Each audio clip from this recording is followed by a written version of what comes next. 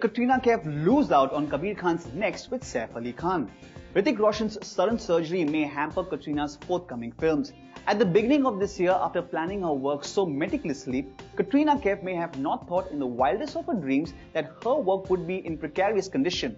Katrina started the year with at least 3 big-ticket projects including Dhoom 3 with Amir Khan, Bang Bang with Hrithik Roshan and yet untitled film starring Saif Ali Khan. However, with Hrithik's surgery sidetracking the entire schedule of Bang Bang, Katrina is in a real fix.